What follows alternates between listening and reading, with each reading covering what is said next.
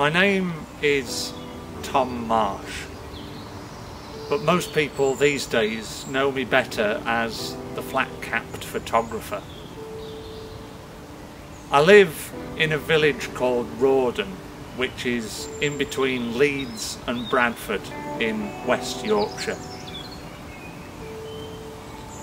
It's the sort of landscape where urban meets rural, so I suppose you could say I have the best of both worlds on my doorstep. I would label myself really as an opportunist photographer. I'm not the sort of person that will go in search of the perfect location or the perfect light. I photograph what I see and when I see it.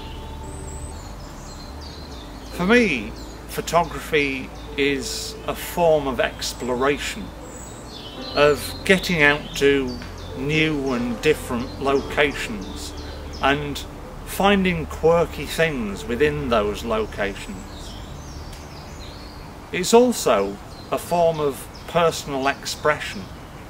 It's how I show my feelings and also how I depict the feelings of the landscapes that I go through.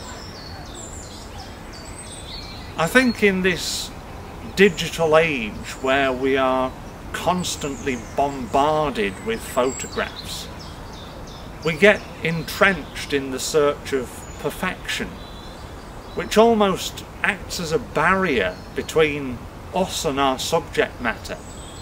If we just simply took the moment to embrace and look at what we are seeing and what we are photographing, rather than concentrating on, oh, my settings should be at this and I should be doing this right now, then surely we would not just enjoy photography more, but also achieve much better results. Individuality is a key aspect of photography, but it's an aspect that I think has been lost over the years. When you read magazine articles, watch YouTube videos, or read blog posts on the internet, it all seems to be a way of following a set of rules to get to a certain result. And that just takes away that individuality from photography. Although I teach groups of people, I always make sure that I concentrate on each individual member of that group, because at the end of the day, everybody learns at their own pace and everybody knows something different, so it's always good to bounce ideas between the group. And by doing that, I see much more progress in each person, each client that comes to see me.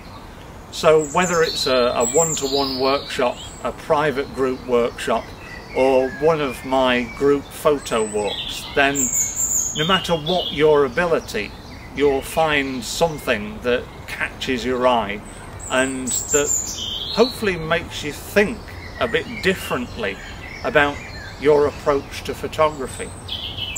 If you would like to nurture yourself as an individual photographer and break free from the rules of photography and be yourself behind the camera, then please visit theflatcappedphotographer.co.uk for more information on my workshops, photo walks, commissions and project work.